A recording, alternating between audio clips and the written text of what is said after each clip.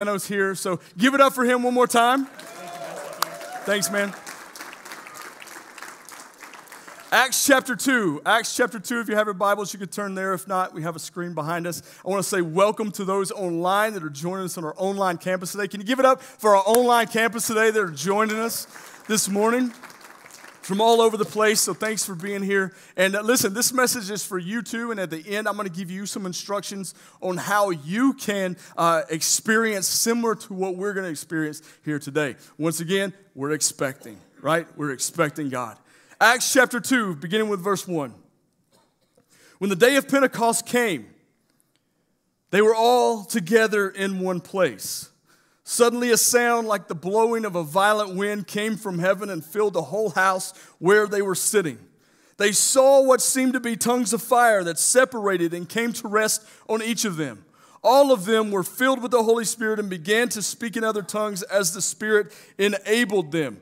See, understand this, these people, these disciples that Jesus had told, these are the ones that Jesus told to go to Jerusalem and wait. Wait for the advocate, wait for the Spirit that's going to come. They knew what water baptism was all about. They knew about water baptism, but they needed to experience and encounter the Spirit of God. They needed this, and Jesus knew they needed this. That's why Jesus said, I have to leave, and this is something you want me to do, because when I leave, I'm going to send you something better. You think, wait a minute, better than Jesus? Listen, Jesus knew what was coming. He knew what he was going to do. And yes, what he was sending was going to take them to a depth that he couldn't, because he was still flesh. He was still human there. So it was the power of God. They needed power. They needed intimacy, different than they had ever experienced with Jesus. They needed the Holy Spirit. Watch this. So Pentecost came, Acts chapter 2, we see this take place. Now remember, I talked last week about how some things, some misconceptions about all this throughout the years have been taught in the church. And one of those is that was for then, not for now. That's one. Another one is that was something that died with the apostles. So the day of Pentecost took place. That was the last time. There's no other reason to think that it could happen again. Flip with me to Acts chapter 10, okay? Acts chapter 10, verse 43 through 49. Listen to this. All the prophets testify about him that everyone who believes in receives forgiveness of sin through his name. Jesus, we all know this, right? How many thankful for Jesus? Amen. Verse 44, while Peter was still speaking these words, the Holy Spirit came on all who heard the message. The circumcised believers who had come with Peter were astonished that the gift of the Holy Spirit had been poured out even on Gentiles. For they had heard them speaking in tongues and praising God. Then Peter said, surely no one can stand in the way of their being baptized with water. They have received the Holy Spirit just as we have. So we ordered that they be baptized in the name of Jesus Christ. Then they asked Peter to stay with them for a few days. So when I'm looking at this, I love this part in verse 45 that says, the circumcised believers who had come with Peter were astonished that the gift of the Holy Spirit had been poured out even on Gentiles. On the day of Pentecost, that was all Jewish people. The Jews gathered together and received it. Then what happens? Then we see, wait a minute, this can't just be for them, because if they see that it's just for them, then they won't seek me. They won't try to figure this thing out. They won't come after me anymore. So what do I have to do? I'm going to use Peter, the one who denied Jesus, then gets filled with the Holy Spirit and power and walks around preaching the gospel with fire. He's preaching, and while he's speaking, the Gentiles get filled with the Holy Spirit right then. So what God is doing is he's saying it is for the Jewish people, it is for the Gentiles, it is for every person with breath on the planet to receive the power that I have for them. There are teachings that suggest that Acts 2 was a one-time experience, never to be repeated. But this portion of Scripture shows you that's false. That's not biblical. In Acts 10, the gift of the Holy Spirit came on all the listeners of Peter's message that day. Came on all of them. This was not the continuation of a blessing at Pentecost. This was not a continuation. This was a new encounter at another time. There were 120 at Pentecost that were baptized in the Holy Spirit. If that was the only time that would ever happen, then these that Peter spoke to sometime later would have never experienced that. So when you read the Bible and you look at this whole tongues thing, this whole filled with the Holy Spirit thing, you see a few different areas in the Word where you see this take place. There are two, actually, where two manifestations take place, and they're different, but they have the same kind of look to them. The first one, Acts chapter 2, which we just talked about, when the Holy Spirit came on the day of Pentecost, and they were filled with the Holy Spirit and began to speak in tongues. When Peter came to the Gentiles in Acts 10, we see where it happens there. Those two things were the same kind of experience, same kind of thing that took place. But then you have a second one. And this is where the church sometimes blends these two together because we just don't think about it or don't know, and that's okay. That's what we're talking about today. But the second one is found in 1 Corinthians chapter 12. When Paul is talking to the Corinthian church about the gifts of the Holy Spirit in a corporate setting, okay? So there's a difference there because what Paul's doing is he's teaching the Corinthian church how to work and how to allow God to operate through them in the gifts of the Spirit. Think about it like this. Acts was a personal experience. Corinthians was a public experience. Okay, there's two dividing parts here. Paul was teaching the Corinthian church how to properly operate in the gifts of the Spirit because they were calling attention to themselves rather than edifying the church. So they needed instruction on what this looks like. This wasn't the private prayer time. This wasn't the private prayer language. This was something that took place in a corporate setting, and they were going a little bonkers with it. They didn't get it. Praying in tongues is what we're going to look at today. Some of you just automatically went, don't, because we're going to talk about it. We're going to talk about it. This carries a different function as a gift. Tongues is expressed in a language grounded in prayer. It develops an intimacy with God that only comes through the power of the Holy Spirit operating in our lives. I want to explain something to you. Speaking in tongues is a conscious choice. Listen, this means that you are not taken over by a manifestation, but rather it is us allowing the Holy Spirit to manifest Himself through us. You hear the utterances within you, then you choose to speak them. God does not force Himself on you.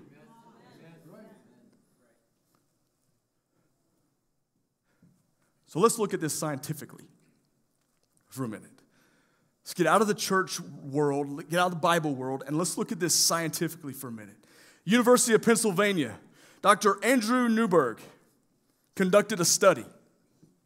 He wanted to measure the brain while people spoke in tongues. He wanted to measure the brain. Who does that? Who just thinks about that, you know?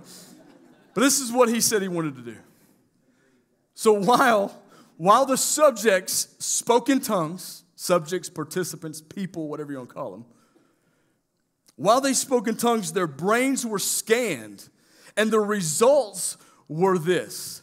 Their frontal lobe, the area responsible for language, went completely dark. Now listen. Participants said that while speaking in tongues, they are not conscious of what they are saying, meaning that they don't formulate the language, but they are aware of the words coming out of their mouth. Now understand this. This is the problem with the thought patterns. People think that when you do that or when you experience the baptism of the Holy Spirit, you immediately black out and you don't know where you were and you wake up in another place smelling like cigarette smoke or something. Yeah, I went there because that's the craziness that we think about sometimes. We've got to get simple and understand God has something for us today. If we complicate it so much, what's going to happen? We're going to miss out on what He has. But this goes along with the Bible. Let's put the Bible into this. Paul says in 1 Corinthians chapter 14, listen, for if I pray in a tongue, my spirit prays. Remember, we talked about this first week. Our spirit and the Holy Spirit come together. It creates an infilling. The Spirit of God takes over our spirit, the inside of us.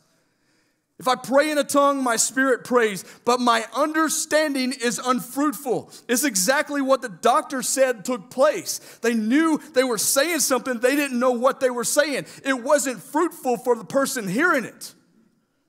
But it's our spirit connecting with God's spirit.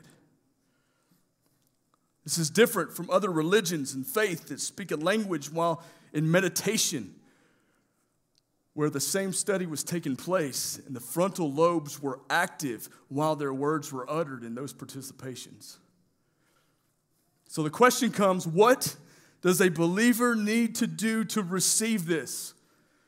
We talk about it all the time, but let's get practical this morning.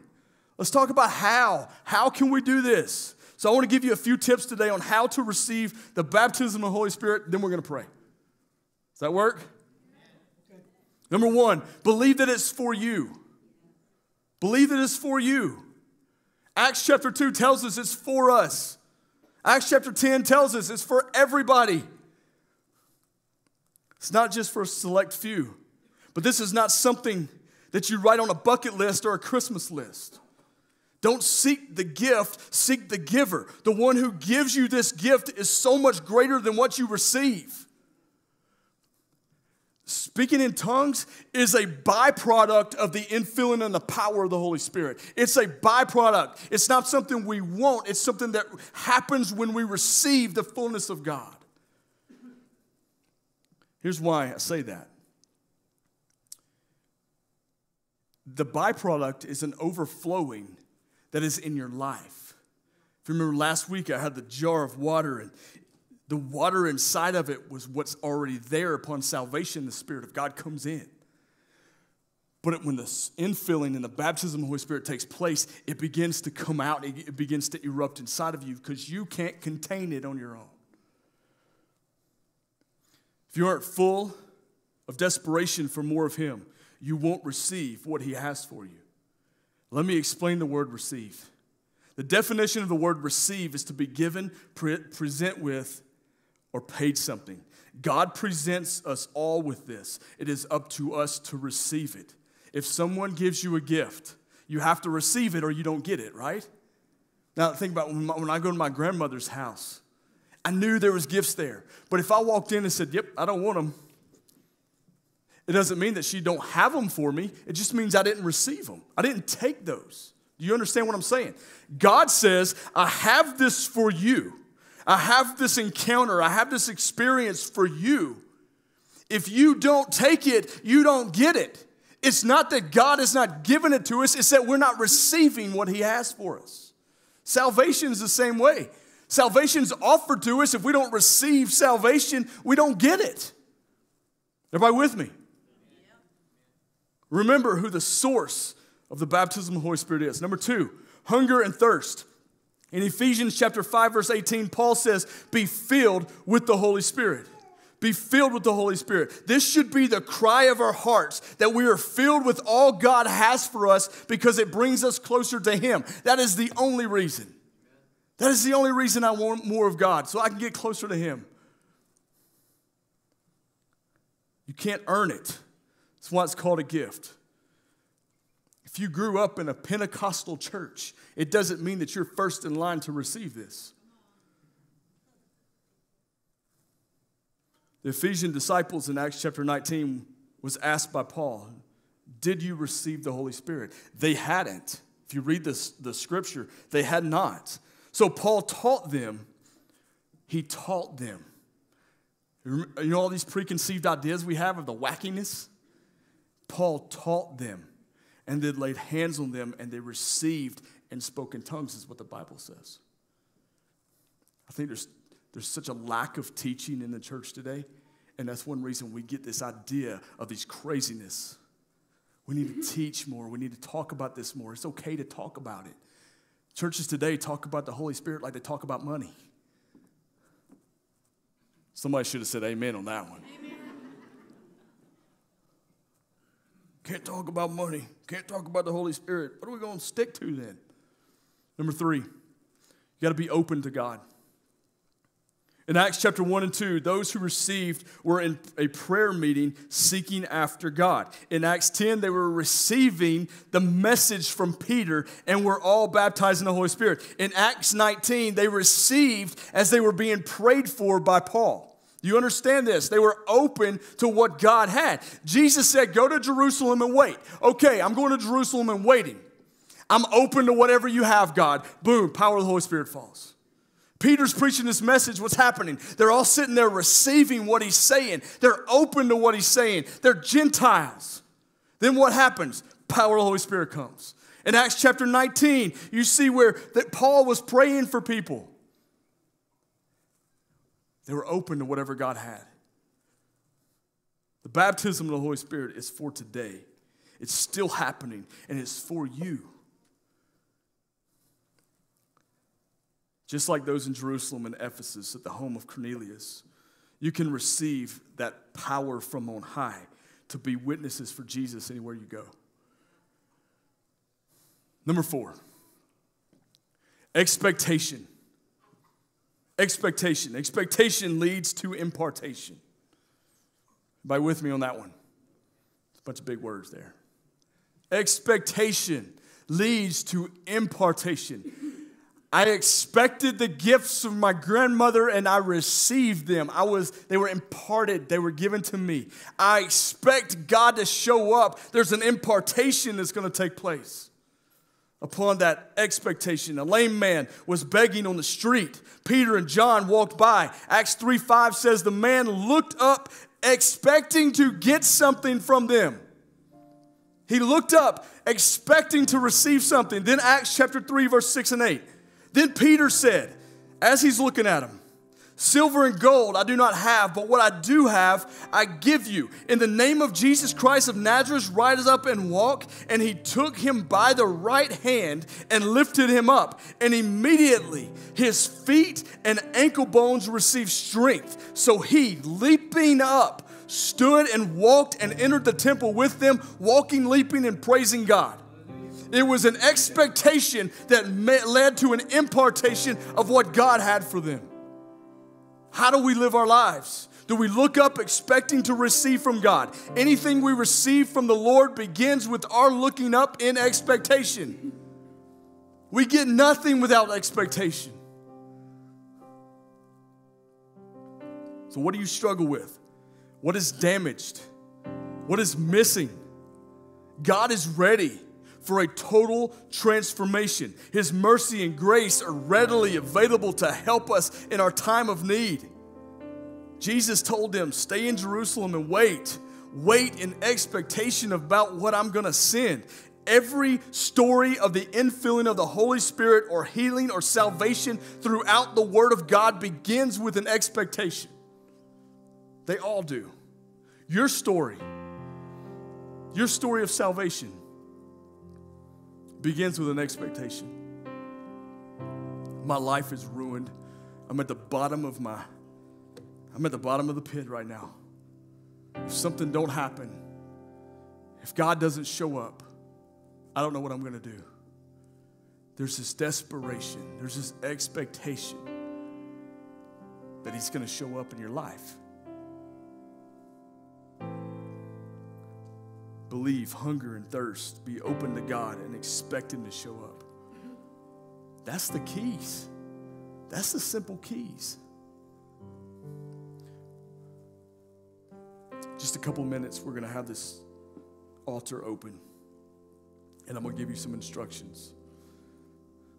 Before we do that, I want to talk to those joining us online this morning. If you're here this morning online, you think, well, we're live here and there's people in the room and we're going to pray for them and all that kind of thing. But let me tell you something.